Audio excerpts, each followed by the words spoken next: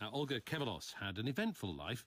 She worked on barges during the Second World War, became an international motocross champion, retired to run a pub, and took part in the TV quiz Mastermind.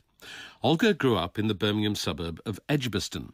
She had an academic bent, studying metallurgy and developing an interest in astronomy. After the war, she went to Paris to study French medieval history. But it was her wartime experiences and her motorcycling exploits that fascinated the regulars at the 3 Tons in King's Sutton, which she ran with her brother Ray. One of her friends and a member of her pub quiz team in the village was David Britson. He says Olga was part of a group known as the Idle Women during the war.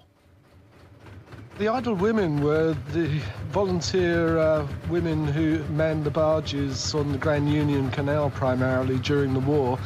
I think they started advertising for women to go on the barges in 1943. Olga answered an ad in the Times at some point in 1943 because she was desperately bored by the office work that she was doing at that time. You tied the boat tight into the chute, then they wound up the shutters, and all of a sudden you had about 30 ton of nutty slack come bang down into the hold. It was up to you to trim it. We had to get shovels and shovel it from one side to the other until the boat was riding, in a balanced fashion. It was a kind of freedom that some of us might never have known until we'd got married. Far from being idle women, they worked incredibly hard, didn't they? Well, that's right. It was the born and bred canal people that referred to them as idle women. I'm sure most people who know the story will know that the trainees wore an IW lapel badge that stood for Inland Waterways, but the ordinary canal people took that to stand for idle women. And yes, they did work incredibly hard. I mean, according to Olga, they worked anything from 18 to 20 hours per day, and in very rough living conditions and always very hungry. Unlike the land girls, for example, they didn't get extra rations. They had to make do with what everybody else got. So, she told me that she was always hungry at that time. Did she actually enjoy the work on the barges, tough though it was and hungry though she was? I think so. I think she enjoyed the camaraderie. You remember the nice bits, you remember the lovely summer days, and we could sit there and play our recorders as we went along, very ostentatiously. How did you get involved in motorcycling? One of her boyfriends was a keen motorcycle racer. I think she was keen to see more of him at the weekends, so she decided to borrow a big bike. Did she talk to you about the trials and tribulations of motocross, of the 6-day trial in Scotland, or of the more international competitions? She was obviously very proud of gaining 2 gold medals in the international 6-day trials. Generally, people don't recall just how tough those 6-day trials were. The famously macho Steve McQueen was himself an entry in the international 6-day trials in 1964. And the biography said that, here was McQueen up against some of the toughest riders in the world. This was exactly the same year that Olga was riding in. She was one of the toughest riders in the world. Was she quite a character? Oh, she was, yes. She had a wicked sense of humour.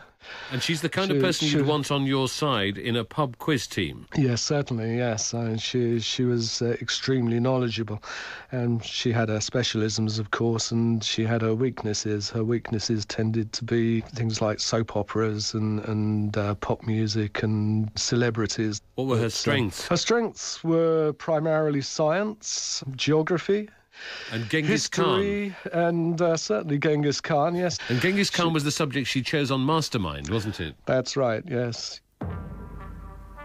Your name, please? Olga Kevelos. Occupation? Licensee. And your specialised subject? Genghis Khan. Ms. Kevelos, you have 2 minutes on Genghis Khan, starting now. Genghis Khan means Great Khan. What was the meaning of his real name, Temujin? Man of Steel. Correct. How did she do on Mastermind? I think she got through on that subject and on to the next heat. So. What do you think was the key to her character? For somebody who's done so many varied things, had so many different aspects of her life, what would you say was the centre of her character? Well, for a start, she had a very interesting family. Her father was a Greek financier. Her family came from the Mani, which is a part of Greece which is famous for its fighting spirit, and I suppose she evinced that spirit. David Britson on Olga Kevelos, who's died aged 85. This week you also heard last words on the hymn writer Fred Kahn, the anthropologist Claude Lévi-Strauss, who was in fact 100 when he died, and the rocket scientist Xian Shushan. Last Word was presented by Matthew Bannister and produced by Neil George. The director Ang Lee is Francine Stock's guest on the film programme in just a moment after a word about today's PM programme from Eddie Mayer. Gordon Brown has made a speech about the war in Afghanistan. We'll listen to its key passages and hear from a former Defence Secretary.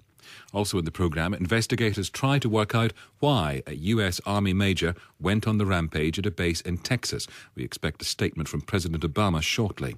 And as we approach Remembrance Sunday, PM has commissioned an essay on the subject of remembrance from Professor Jay Winter, an American historian whose work on the First and Second World Wars has won accolades and awards. PM starts at 5. Thanks, Eddie. And now here's Francine Stock with